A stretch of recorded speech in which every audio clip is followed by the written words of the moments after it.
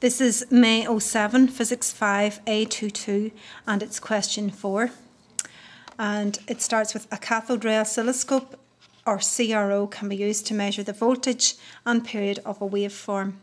The amplifier connected to the Y plates of the particular CRO has a sensitivity of 200 millivolts per centimetre.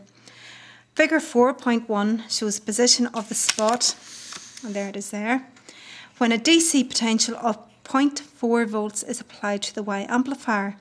Each square on the graticule is 1 centimetre, or each square on the screen is 1 centimetre. So each of these is 1 centimetre. On figure 4.1, mark the new position of the spot when the DC potential is 0 volts. Label this position A. So the position you can see at the minute is a position of 0.4 volts. And we know each square, or each 1 centimetre, is 200 millivolts, which is the same as 0.2 volts. And therefore, if that's already at a position of 0.4, then if you count down minus 0.2, minus 0.2, therefore that's going to give you the position of it at 0 volts.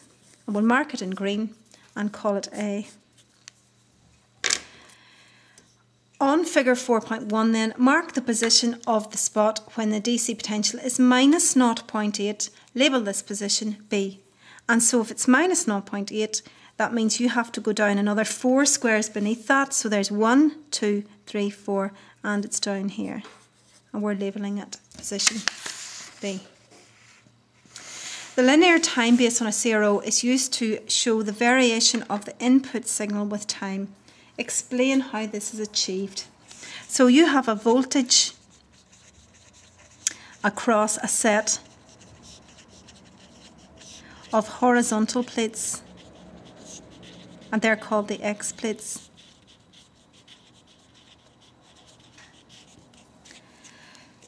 This moves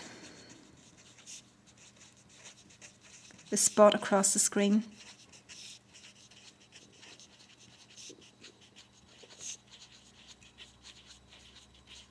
At a steady speed.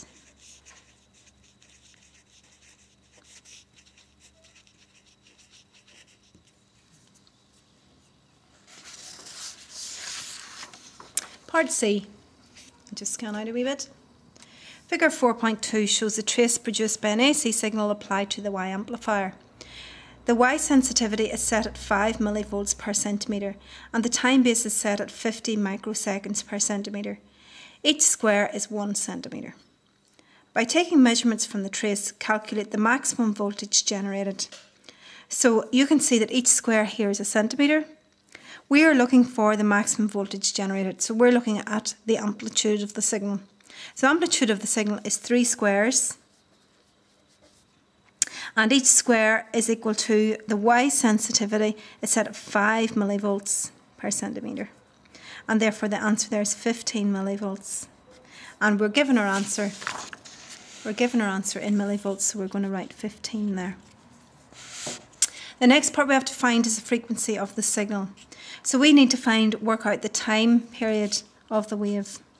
So we can tell right across that screen we've got 1, 2 and a half. So we know that 2.5 time periods is equal to, and you've got 2, 4, 6, 8, 10 squares. And each square is worth, you're told in the question, 50 microseconds. And therefore we can work out the time period of one wave. So that's 500 microseconds divided by 2.5. And that gives you an answer of 200 microseconds.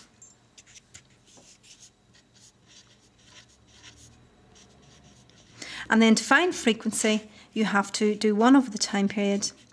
And so it's 1 over 200 by 10 to the minus 6, because it's in microseconds. And that gives you an answer of 5,000 hertz. Last part of the question, I'll just scan in a wee bit. Calculate the time-based setting needed to show only one complete waveform over the complete screen. So we want that one wave to be worth 10 squares. And we know that the time period of those 10 squares is 200 microseconds. So we want 10 squares to be equal to 200 microseconds. So therefore 1 square must be equal to 200 over 10. And that gives you 20. And it's in microseconds per centimetre.